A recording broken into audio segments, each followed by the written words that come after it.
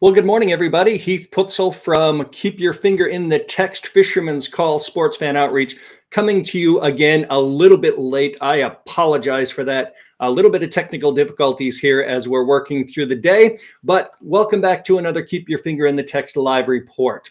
As you may know or may not already know, we do have some workshops coming up, or a workshop coming up anyway, and that is coming up on March 29th. We are going to be going through the Gospel of Mark, and I'm really excited about this. This is one thing that we had had on our schedule to do, is to go through the book of Mark. We've gone through several different genres of literature, and the book of Mark is one book, or at least the Gospels are a literary genre that we have yet to explore. So I'm excited for us to do that.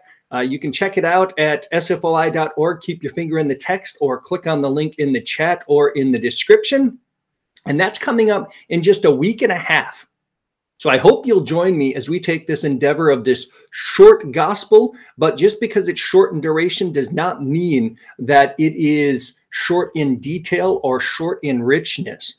And that is something that is very much something we need to do, is take a look at the richness and the deepness, and how do we actually preach the gospel from the Gospels. Well, I'm excited today because I have a good friend that I've gotten to know for a couple of years now, and he's going to talk a little bit about how he came to faith, talk about evangelism and open air preaching, and then talk about how he has gotten into Keep Your Finger in the Text.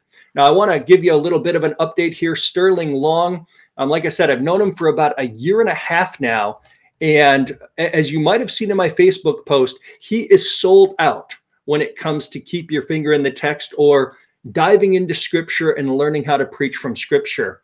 One of the things he has said is, I can't understand why anybody wouldn't want to jump in and dive deeper into Scripture. So let me go ahead and bring Stirling on.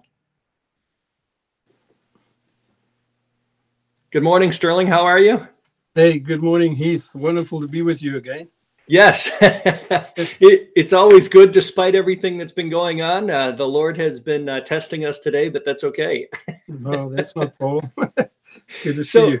Good to see you. Good to see you. Now, I mentioned beforehand, and maybe you can elaborate a little bit on this as we discuss in our time, but I said you're sold out. Every discussion I have with you is, I can't understand why people don't want to jump in. You know, I can't understand why people don't want to be involved in this depth and breadth of detail. So if you want to share a little bit about that, because I used that as a quotation because I really appreciated that. Okay. Well, thank you. Well, you know, my background, I've only been doing this for a short while, and I had met you in Tampa at the Super Bowl. Yeah. And when it came to preaching, I thought salvation messages were separate. They tended to be anecdotal. You either use the prodigal or you use the rich man and things like that.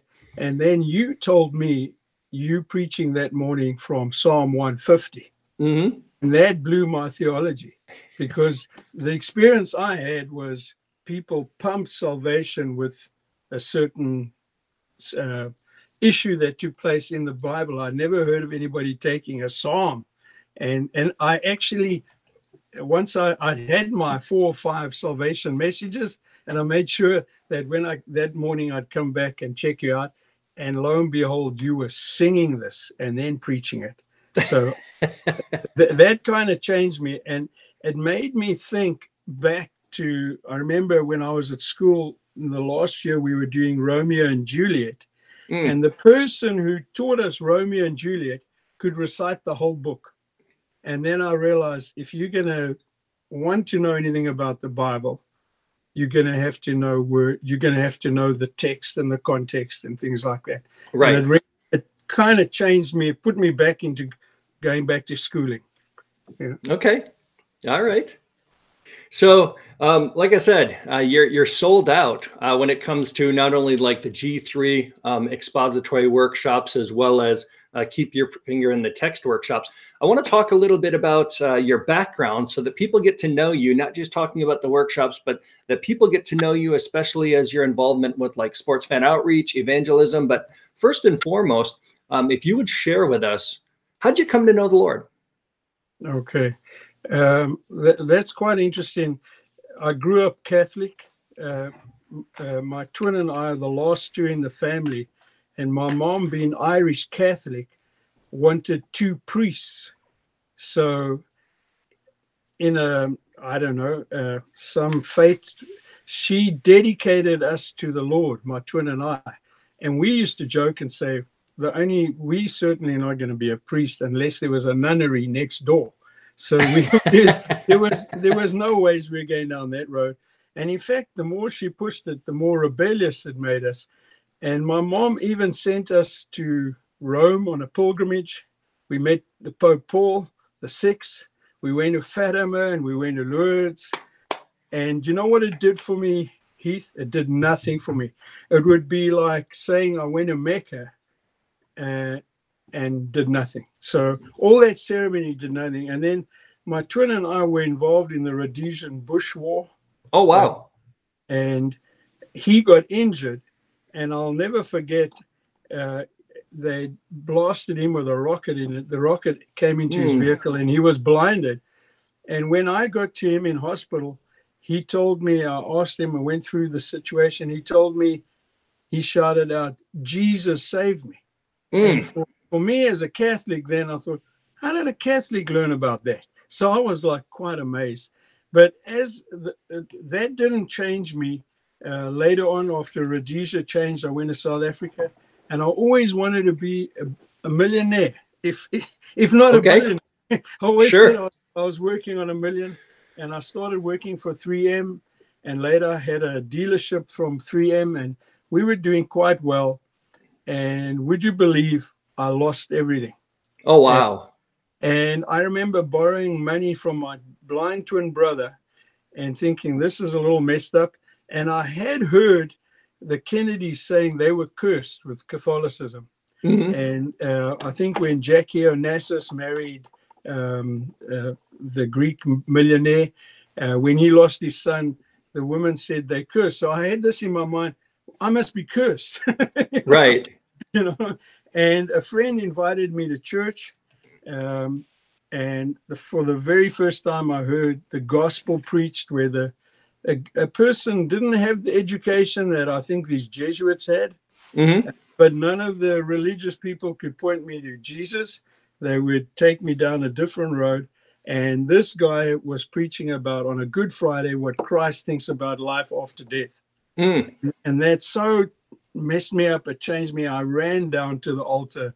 And then after that, obviously, you get excited. I got involved in DJ Kennedy's EE3. I don't know if you remember Evangelism Explosion. Sure, yeah. It was a wonderful program. I loved even Kennedy's thinking, but it had one flaw. It never had the law in it. It didn't have anything to do with the law. It was really almost decisional salvation. Okay. And that, in fact, when I met Carol, we then went on this course in 2017, thinking that we would use it. I hadn't heard of Ray Comfort at that stage. You know? Okay. So that's what got me involved. There's a lot of things, how I lost money, how I was destitute, and just how God provided for me in his faithfulness is like kept me as a Christian. Right. It's been an interesting time. And then, as I say, when I came to America, my wife, she died of ALS. And I remember sitting in the hospice with her thinking, this is real. Things are going to end, you know? Right. So, and then just circumstantially, I've met street preachers, and then I got invited to SFOI, then met you, and then thought to myself, well, I better get this message right. Because the more I found out about it, the more I realized, man, I don't even have the sense to stand out out of the rain. I couldn't write this message. This message is real, and it's wonderful. Sure.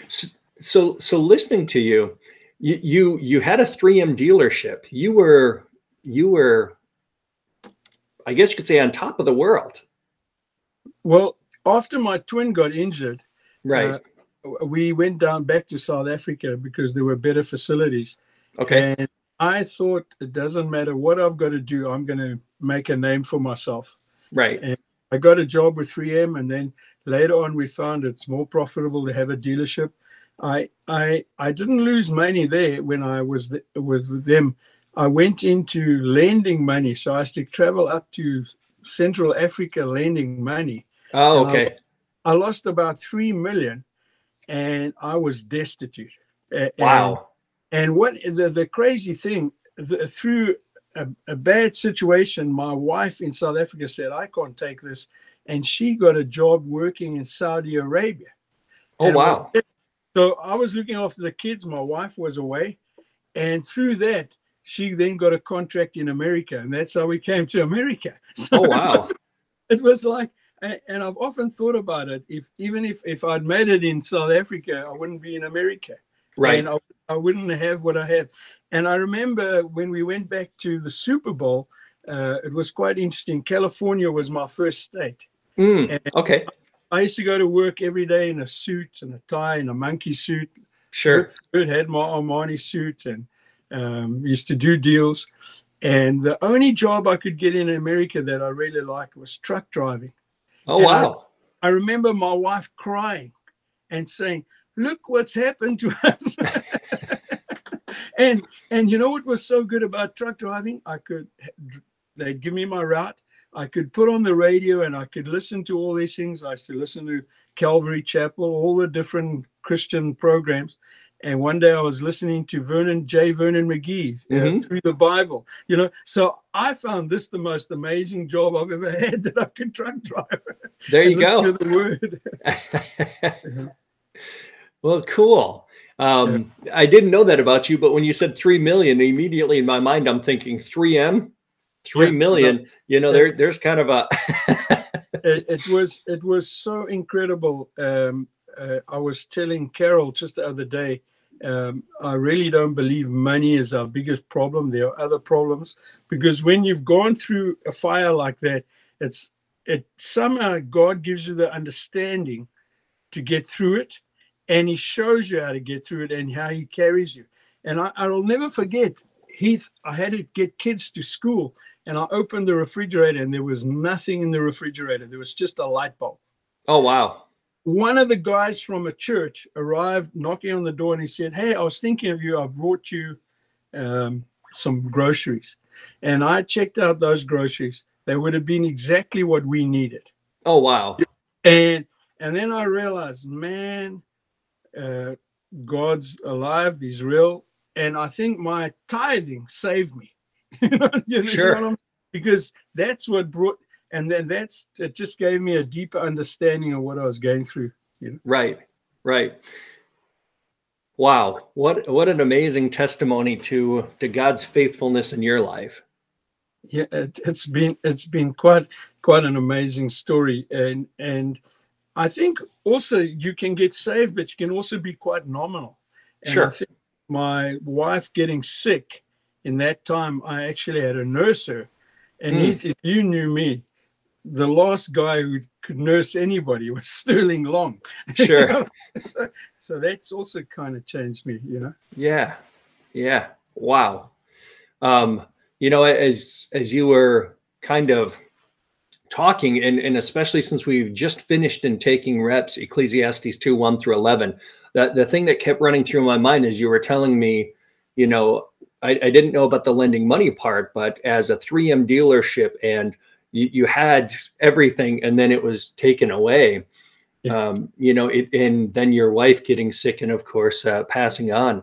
I keep thinking about, what shall it profit a man to gain the whole world? Oh yeah. Yet forfeit his soul. Yeah. No, it's so. It's quite incredible that you possibly can do everything right in life, but make one foolish mistake, your disbelief. Right. And not believe. You know? Right. And yet you could go to school, get a degree, get your master's, make a name for yourself, be everything you think you are. Right. Live the American dream, as it were. Right. But you're on the wrong path. Right. You know? Right. So you mentioned kind of transitioning a little bit here. You kind of mentioned that yourself and Carol were in the church. You went through evangelism explosion, got yourself kind of trained or equipped to waters, coming in contact. How did God use you into evangelism, SFOI, open air preaching, and kind of where you're at in your ministry today? Okay, so I met and married Carol in 2017. Very shortly afterwards, we used to hand out tracts. And then I said, you know, we've got to do more than this. We've got to be able to give the gospel. And they were running an EE3 course in Gainesville at one of the Presbyterian churches. And we thought what we'll do is just take that and I'll take it back to my church and my church will gladly use me. But they didn't want to. They didn't want any of this. And then she knows the actors better than I. She found Kirk Cameron. And one day she found Kirk Cameron with who she knew from the Left Behind series and all that, with Ray Comfort. Now, I'm a colonial. There's no ways I listen to a New Zealander. I mean, it's bad enough having to watch them play rugby. When I met Ray Comfort, when I met him recently, I said, you know, Ray, I've never been given anything by a Kiwi. We call New Zealanders Kiwis. Right. I said I've always had to take it. And he said, we played rugby and what have you, and there's been big rivalry. And he gave me an in and out card, you know. It's quite special today. But anyway, we found this, and then just his questioning changed us, because we were leading people down a two question answer. Sure. But it was really a summary of the gospel, but being nice and getting the person to accept Christ. Without that person seeing why he needs a savior, you know. And then from there, one afternoon we'd been out to the Georgia Mall handing out tracts, and we came back and we said, we've got to do something more than this. And that's how I found Sun Life on internet. And Peter Salas invited me to come to Athens to see these guys preach. Sure. And I'll be honest, I was quite nervous. It took me about, I would say, a good 2 months coming out every Friday with them. It was great handing out tracts. That wasn't the problem. But one day he came to me and he said, do you want to break the ice, you know? And I remember saying to him, let me walk around here and get my mind right. And then I did. And Peter, Alex, Rich Suplente, Scott and Mike, they helped me a lot. And then we found there's a distance of about 59 miles from Dawsonville. So we disappeared for a bit, and then we invited them to Dawsonville to the Moonshine Festival. And I think they must have thought, well, those old timers are never coming back. Right.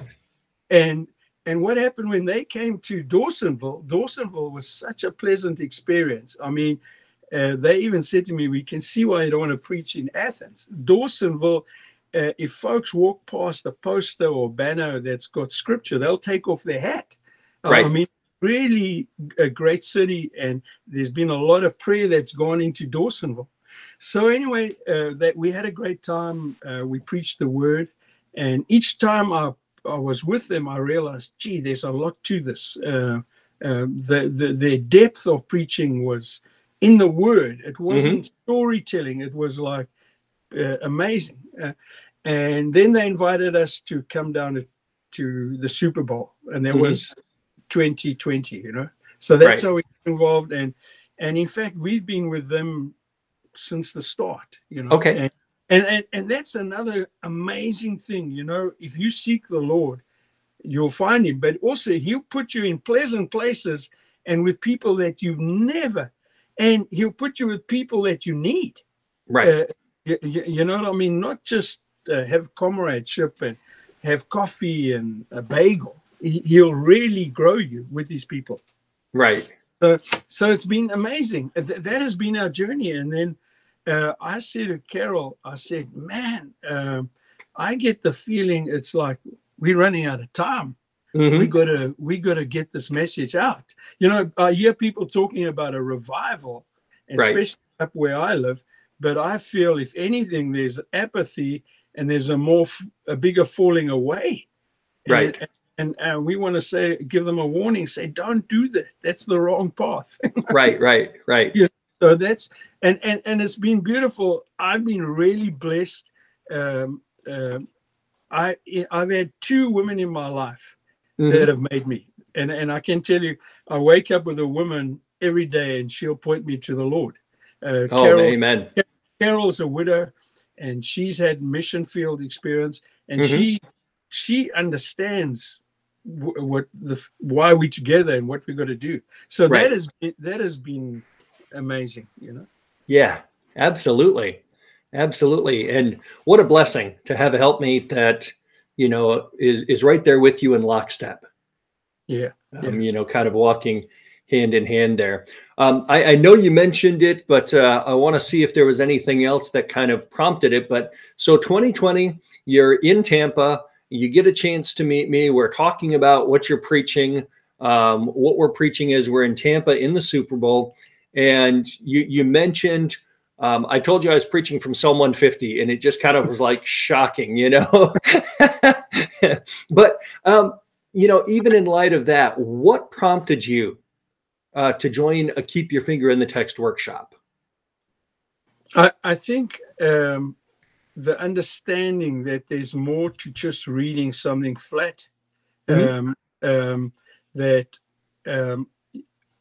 mean, I was never a great reader, but when these people read a text, they could actually go into really what the text is saying, rather than thinking, well, I've learned this is what I've been taught, and say it. And then they could show you. And there's a process there that I never knew. And Sure. I needed to know that process. It's like anything. If you master the process, you've got it. But if you don't know the process, you're going to really make things tough. It's just like learning to drive a truck. There's a certain amount of discipline and the same exercise that you got to do every day. And the same with understanding a text, whether it's looking back at the historical, or looking back at the text before it, in the chapter before, or going to the end. Right. And that's what I didn't know. I remember saying to you, man, this is like learning English again. Right. Right. Finding what verbs are, preposition and conjunctions, because we just read it flat. Right. You know? Right. And that to me was trying to find out. And I think there was another thing where you said, we'll show you that you can get to the emphasis, and the emphasis, you'll be able to use one complete sentence to state this emphasis. And I thought, this is impossible. I mean, how are you going to do that out of Psalm 150? You know, right? You know, so that's what's kept me. And then I guess the word is so great. I mean, we got finite minds to know that we know nothing, right? And we need to keep studying it, right? Yeah, exactly. You know, the Word of God says, if any man thinks he knows something, he knows nothing. Yeah. And be careful lest you fall. Yeah. Yeah. You know? Yeah. So you've been in a couple of workshops, pretty much, I think, since we kicked it off in Tampa. You went through I think the Thursday. No, it wasn't the Thursday, but you went through a couple of workshops. You've been with me in taking reps and everything else. You know, one of the things we do in the workshops is we have small group time where we prepare our text. You're in small group with other brothers, presenting your work, opening yourself up for peer review, which is something we're not used to doing. You know, even in the business world, to take your business proposal and say, hey, can you take a look at this? It's kind of a little bit intimidating to have someone else take a look and kind of provide some feedback for you. But what has it been like to participate in the small groups, present your work that you've been studying on, and talk about your work amongst other brothers. So give us a little bit of an insight as to, from your experience, what it's like to be in a small group and keep your finger in the text workshop. Yeah, Heath, it's been amazing. I remember the very first one we did was Samuel with you, and I can still remember the text you gave me, and to actually put something together, give a 5-minute report on it, and then have people pick. I found it overwhelming, but it was frightening, but at the same time, it left me thinking, gee, I know nothing. And these people that I'm with, we're not talking about professors, we're talking about ordinary people knowing so much more about the word and putting so much more back into me. I think my first few reports must have been puerile. I don't know how they put up with me sitting. And I remember Dan saying, hey, well, tell me the structure. How did you find, and how did you do this? And man, I was exposed. But it's done in such a way that it's not like you in any way demeaned. Right. Nobody's getting personal. They're saying, have you looked at this? Have you considered this option? And we really, and I think there's another side to it.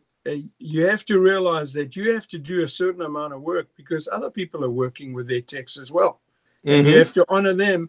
And it's the most incredible experience I've had. But I must say, it can be, if you a little bit sensitive about it.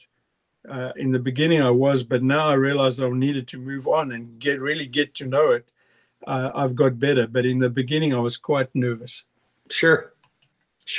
What, so going through this process, I know it's driven you into the word. I know it's been a little bit intimidating. I know it's been sometimes in the small groups, getting your feet wet and, like you said, being exposed. What have you found that's really challenged you most about participating in Keep Your Finger in the Text? Well, let's just look at the last text that we did out of Ecclesiastes, where there's a reference to a king doing well, having all the pleasures of life, and then he turns around and says, this is vanity, it's futile. And then from there, if you take that, you've got to say, okay, well, where's the gospel connection? How do I take it through the cross when there's not even a reference to God? Right. So, and it's not a matter of you being super creative and making out something. It's saying, okay, what is this text going to say to me? And I remember the first time I did that, we did Ecclesiastes, I got it all wrong because I took a rabbit's trail and went, oh, look at this, the pronouns here. And I went and said, look at me, myself, I. And that really wasn't what the text was saying, you know? And I think the more often you do it, the better it gets, like anything. It's like almost learning to ride. Right. First you need a little of those balancing wheels, and then you're able to ride, you know? Sure. So that's what I'm saying is, I find as a street preacher, the fact that I can quickly look at this is the way to put a sermon together, because we don't want to preach our message. We want to preach the text. We want to preach the word. I mean, what Stirling Long says is meaningless. I mean, right. But and then I think one day you said to me, you know, if you, I think it was on the George Whitfield thing. You said, if you stick to the text, you don't have to be creative. Right. The text will talk. And I thought about it, because eventually it's like putting us, this is not Toastmasters. You think, well, I must put together something funny. You don't have to do anything like that. You just have to preach what the word is saying. He's given us a message. Right. And I think Dan said it in one of the interviews that you had with him. The discipline is to say, I'm going to stick with what the text says, not being relevant, not being corny, not being, because this isn't Irish storytelling time. This is presenting what God's speaking to us. Right. You know? And that's what we're trying to get right. Right. So As you're working through this, I mean, this is great. And that's why I a couple times you've told me that, and that's why I quoted you. And I, as a kind of a promotion to Facebook, you kind of have been somewhat appalled and also, I think, challenging open air preachers too, to say, I can't believe anybody wouldn't join or want to join in on this. How has it helped your preaching? I know you preach in Athens. I know you preach in Helena. I know you preach in Dahlonega. How has what you've been learning helped you become a better preacher, I guess you could say, in those areas? Okay, so the test has been when we go to a sports fan outreach event where you'll preach for 3 days, you'll be with a group of people, and you can preach 3 or 4 times. Right. Now, look, you can preach your same messages again, but I have found the others have also preached an array of messages. And to be able to quickly take a text and let the Holy Spirit show you and guide you, I've been able to keep up with some amazing preachers. And I mean, recently we were down in Tampa for the Indy racing. I'm trying to think what it was called, the Grand Prix. I was with guys who had superior knowledge to me, and I was intimidated by that. Sure. But I mean, we could take scripture and go through it, and then they'd come up to me and say, you know, that was a good message, and things like that. And then I found this is only a good message because I'm following the process. It's you know, it's not, otherwise you'd go with your thoughts, right, and your opinions, you know, right. You know, like there's one called the Unrepentant Servant. I remember preaching about this, and Terry came up to me and said, that was a good job. And it was what we were just preaching what was in the text. Right, right. You know, and then at the same time to learn what other people are doing around you. You know, and that's why I say, I think if you're going to do this, have a foundation where you can learn the process. Right. To me, and I would say that to any beginner like me. Look, street preaching is a craft. Just get it right in the beginning, and this is one of the ways of having foundational teaching. Right, right. And I think you kind of queued it up a little bit, but if you want to add a little bit more to that, as you said, trying to learn the process, get the foundation of studying a text, being able to translate it into how you communicate the text. Your advice to people, ultimately, as I've heard you, is I can't believe anybody wouldn't want to progress in their preaching and, you know, dive in and learn the foundations, or just be recommitted to the foundations.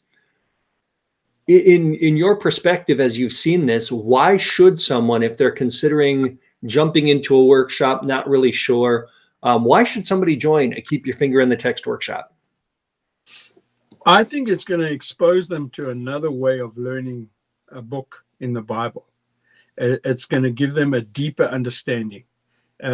Just last night, somebody was criticizing me on Facebook using Matthew 7:24. And I could quickly go back and say, but that's not the context that we're talking about. In fact, it'll help you stay with the context each of whatever you're dealing with. Whether you're talking to somebody on a one-to-one or but I found it's been a wonderful way to learn a book, because firstly, let's just say we're going to do Mark on the 29th. Learn how to preach a gospel message from a gospel. Right. Now, that is so novel. I don't even think some of the seminaries have put that together. But no, I kid you not. They'd have them doing so many other things that this is, guys, we're going to take the gospel. So if you want to preach the gospel, get to know a gospel. And what a better way when you have, say, 10, 12 people, and they're all going to do different texts, and you're going to sit over a 12-week period and hear them put together a structure of that text. Right. It's going to be so much deeper than you reading it a few times. Right. And that's what I found. It's made me not be, well, I hope not so stereotyped in my thinking. Sure. because you take an instance when we did Monday night. We finished at 9 o'clock. 34 minutes later, we were looking at a psalm. You know what I mean? I got downstairs and I said, Carol, you know what we've been doing? We've been checking. I mean, I don't think people realize what a wonderful opportunity that is to take the word and delve into it. Right. You know? Yeah. Yeah. And, you know, for those that are listening in, when we're talking about Monday nights, we're part of Keep Your Finger in the Text Taking Reps. And as Stirling mentioned, that's what we do on Monday nights. On Tuesday nights with the workshops, it gives us an opportunity to spend 12 weeks, learn the principles, the tools, and the strategies to dive into a text. We're using the Gospel of Mark, but also on Monday nights. This is a chance, as you've heard Stirling talk about, to continue and continue and to continue to dive in and taking reps. We are on an ongoing basis. So you can jump in at any point in time. We're going through text. We've gone through Psalm 150. We've gone through Ecclesiastes 2, 1 through 11. We're going to be starting another text here coming up Monday night, and we're going to be diving in. And we take about 6 or 8 weeks, and we get together as a group, and we dive into the text, and we talk about context, and we talk about how it's organized, and we go through the tools, principles, and strategies, and we end up with an open-air skeleton outline that we can take to our ministry context, and we can preach, as you've heard Stirling say, knowing that we're as faithful as we can to what God has been revealing in his word. Amen. So any thoughts to that, Stirling? Yeah, it's just been an incredible opportunity, because I've read books on certain Christian subjects, but they don't have the practical training that this has. Right. You know, and that's what I say. If anybody wants to present the gospel, just come and get the process right. Sure. Someone wants to get a hold of you. If they want to pick your brain a little bit more, since you've been through several workshops, you're also part of Taking Reps as well. If they're trying to figure out a little bit more about you, your ministry in Helena anyway, Dahlonega, what you guys are doing at UGA in Athens, how can they get a hold of you? The best is my cell number. Okay. 706-525-9343. And if they could text me, that'll be wonderful. And I'd love to chat to anybody and build them up and just show them. I'm actually leaving from here to go and preach in Helen today. It's St. Patrick's Day. I don't know how big that's going to be, but it's a tourist town. So we're going to go and preach out and give them the word. There you go. And especially a tourist town, I'm sure they're going to be celebrating St. Patrick. And one of the big things is also kind of somewhat reminding them at times about Patrick's life. You know? Him as a representation of the gospel, you know, becoming a slave and then being freed, or at least leaving that, and then wanting to go back and convert the world. Yeah, no, it's quite interesting. Yeah. So you can contact Stirling. His phone number is there, 706-525-9343. Give him a text. He'd love to talk to you about his journey as he's been going through Keep Your Finger in the Text. And not just Keep Your Finger in the Text. I know you've been to a couple of other organizations like G3 Ministries before their conferences. You've been in their Bible exposition workshops. And that's why I said sold out, as far as refining the process and making sure that we keep our finger in the text and preaching the Bible versus preaching just from the Bible. Stirling, anything else you want to add? No, I just want to thank you for being such a wonderful mentor and helping all of us with this program. I quite enjoy your knowledge. And as we were discussing on Tuesday, just some of the new programs you've got and how you're able to show us around with the teachings. Sure. We were doing something on the Psalm 34, and you went through the Hebrew alphabet with us. Sure. So that's been wonderful. Heath. And then having a team made with Dan as well, and just the guys that have been with it has been so supportive, and it's really a wonderful setup that you've got. Well, praise God for that. Thank you. Thank you. Praise God for that. The ministry God's given us with his gifts and talents, the ability, of course, to partner with Sports Fan Outreach, and now launching Keep Your Finger in the Text with workshops, taking reps, and office hours coming up soon. So, Stirling, thank you very much. What a blessed time to hear more about you. I enjoy it every time we're together. And whether it's diving in the Word or just learning a little bit more about you and Carol at the George Whitfield program as well. So if you just want to sit tight for a moment, I'm going to announce a couple of things and I'll be right back with you. Thank you. Thank you, brother. Well, everybody, as you've heard from Stirling, completely sold out. And the goal is to preach God's Word. To preach God's Word faithfully. And I think you've heard that. I think you've heard the transformation about God not only saving Stirling, but using him and Carol for his purposes to get the gospel out in his ministry areas. And I hope you're excited to do the same thing. Again, the Gospel of Mark workshop coming up March 29th through June 14th, 7:30 p.m. Central Time, 8:30 Eastern Time. You can find out more information by clicking on the links. You can contact me if you have any questions as well. Feel free to reach out to me. Let me go ahead and put my email here.